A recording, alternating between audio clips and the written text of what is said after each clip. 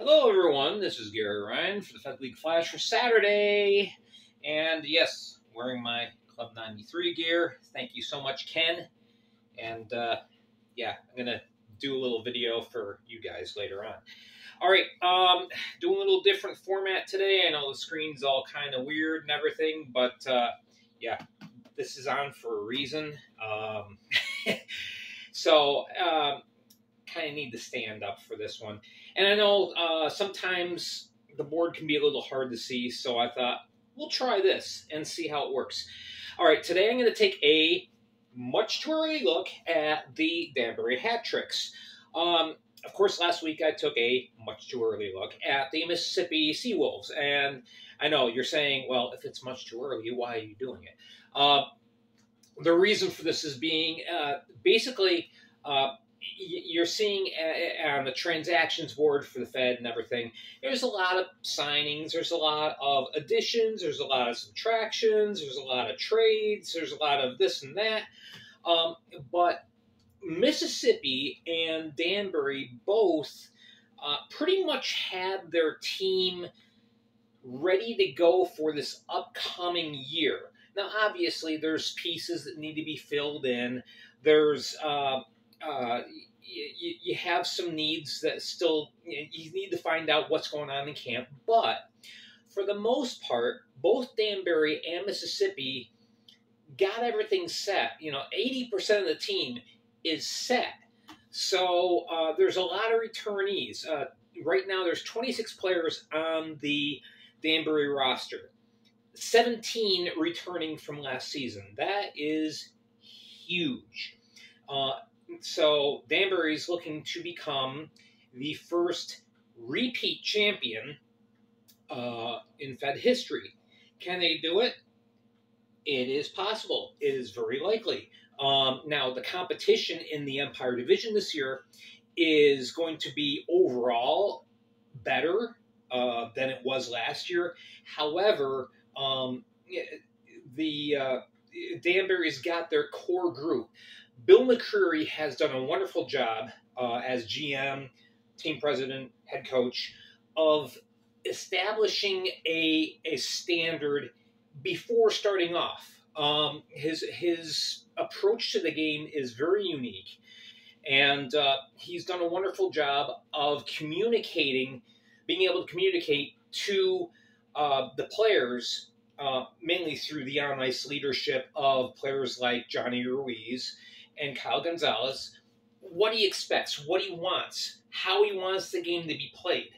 And so he's got a culture already built in. It's not like you have to go into camp and try and figure out team chemistry and all that.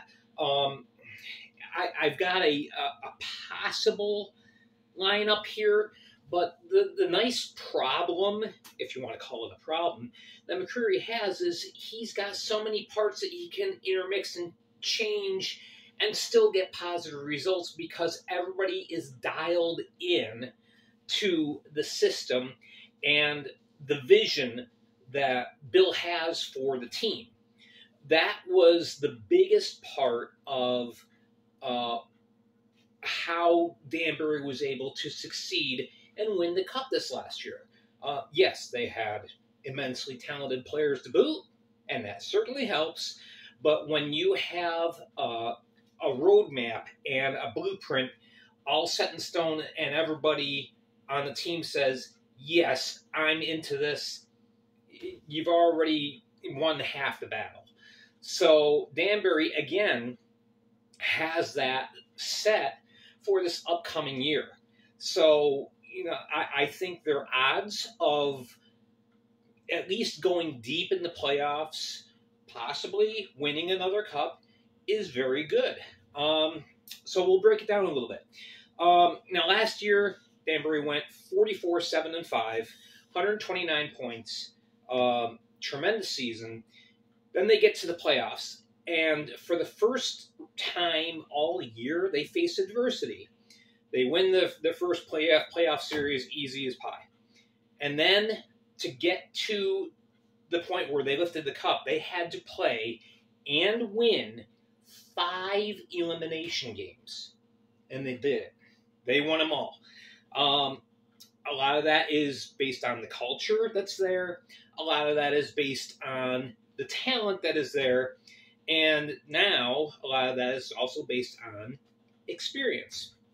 So this is just a possibility as far as maybe some lineups, some lines that McCreary may feature. Obviously, he's got a nice problem. He can intermix these players and say, "Oh, I want McKittrick on this line instead for today." See how it goes, and gets good results. All right, first line. Well, I think you have to start off with last year. The best line was Marchesand, McKittrick, and DeBenedette. Now, DeBenedette is not returning. As a matter of fact, just to mention real quick, the players who are not coming back. Lucas DeBenedette, hanging him up. You got Gordy Bennell hanging him up. Riley Robertson yesterday signed a contract with Knoxville of the SP. So, he may stick with the team all year. He may come back to Danbury at some point in time. We'll have to wait and see. Dustin Giseau only was with the team until early March. Left the team, and Binghamton's now got him. Igor Borshev, he signed with the Baton Rouge, got picked up and signed with the Baton Rouge Zydeco. Same with Connor Woolley. Steve Leonard, he was in and out of the lineup, but spent most of the year at the SP and sometime in the ECHL, because that's where his talent level is. Chances are he's probably not going to come back, but you never know. All right, so that first line, DeBenedette's out. So I think slotting Jacob Ratcliffe in there is a perfect fit. Now, Ratcliffe came on late in the year. He started off very slow, but then the last couple of weeks of the regular season and in the playoffs, played gangbusters. Here's a very tough line. You start off with Marchesand in the center, who was the playoff MVP. 34 goals and 58 points. McKittrick on the one side really didn't get started off well as he started off the year in Mississippi, got traded, and all of a sudden he found his game. 56 points in 54 games. Ratcliffe, in the time that he was in Danbury last year, 6 goals, 13 points, and a plus 11. And he also chipped in 11 points on during the playoffs, which was second most on the team. So that's a great possible first line. Then second line, talking about the heart and soul of the team, the captain, the assistant coach, the everything. He is Mr. Hat-Trick Johnny Ruiz.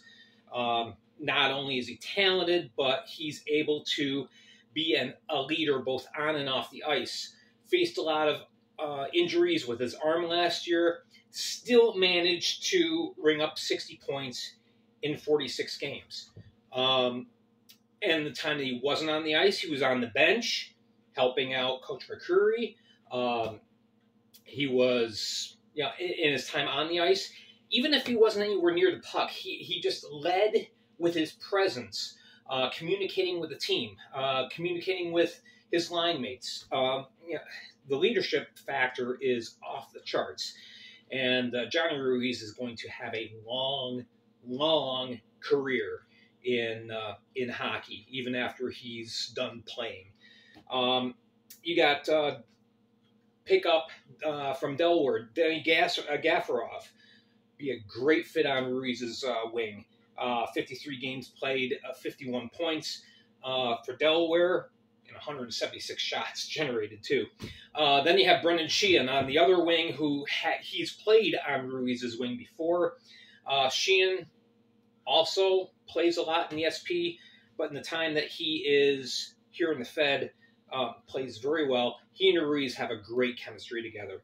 That would be a great fit. Sheehan, 29 games played, 36 points. Then you go to the third line. This is a real nice problem to have. You have a talent like Dmitry Kuznetsov, and he might be your third best center. So, wow, rags to riches.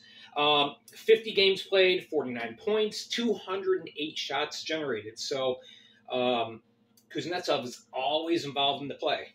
You got Zach Pomelayan, who could play on the one wing. Pomelayan's very speedy, very tenacious forechecker, very very involved in the play, always engaged in the play. He's a plus 28, 25 points in 46 games. Mike Falanga, who just came back, and that was by design, let me tell you. 40 games played, 23 points, but he does all those little things really well. Forechecking, penalty kill, just his speed, his play in the corners. I can tell you that one of the hardest things that McCreary had to do this off season was the fact that he only had 14 players that he could protect from the expansion draft, and he had to leave Falanga exposed. And I can guarantee he went to Mike and said, if there's any way I can get you back, I will. And he has. So then you have additional talent. Corey Allen. You have Daniel Ainsbury. You got the muscle so that other teams aren't taking advantage of players like Marchesand and Ruiz and McKittrick. You got Nick DeNicola coming back, the original hat trick. Scored the first hat trick for the hat tricks. He's back. You got 6 rookies fighting for a spot, and these are all they're not fringe players. They are good players, perform very well in Europe. It's going to be tough for them to crack the lineup, but they could. We'll wait and see what happens. Somehow, some way, 7 players have to get cut before opening day. And I can tell you that's going to be an agonizing decision for the coaching staff. Then you get to the defense. This was the core reason why I said Danbury's going to be fine next year, is because they protected all their defensive men. Now, Robertson has moved up to the SP, and those are big boots to fill. But I think they can go out, find an experienced, solid defenseman, 1 or 2, to step into his place. But otherwise, you got the core there. You got Jared Yao, one of the most talented defensemen in the league. Doesn't have the best numbers, but just the way he plays the game, he extremely talented guy, very gifted. You got Kyle Gonzalez, who obviously, along with Ruiz, is part of the leadership group, chipping in 34 points, 31 plus 31. Leading the team. You got Brendan Dollar, who's been a solid presence on the blue line. John McDonald, who can chip in a clutch goal here and there and still be very defensively responsible. You got Xavier Abdella, who played half the year in the SP, half the year here, a stay-at-home guy. This is a solid core that you got going. And then you got the goalies. You got all-world Brian Wilson, probably the best goalie in the league last year. His numbers certainly say that. Consistency. You got Frankie McClendon, who's been around for quite a while. Probably one of the best backups in the league. 10-2 and a 2.19 goals against in the games he played. And you got Brandon Digg trying to make the roster. A very talented guy out of Alvernia College. This team is stacked. So can they repeat? Yes, they can. Now, again, Elmira is going to be challenging for the division title this year. Watertown is a lot better. Binghamton is still a very tough team to play.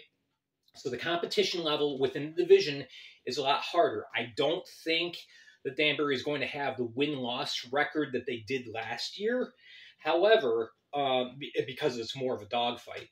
But, however, I think that they have the tools and the environment in which to succeed, to become the first repeat champion in the Feds. So let me know what you think. Leave a comment down below. Make sure to hit like and subscribe. Keep in touch as I continue to put out these videos. And tell a friend. Appreciate it. I'm Gary Ryan for the Fed League Flash. We will catch you again tomorrow with another video. Have a great weekend, guys.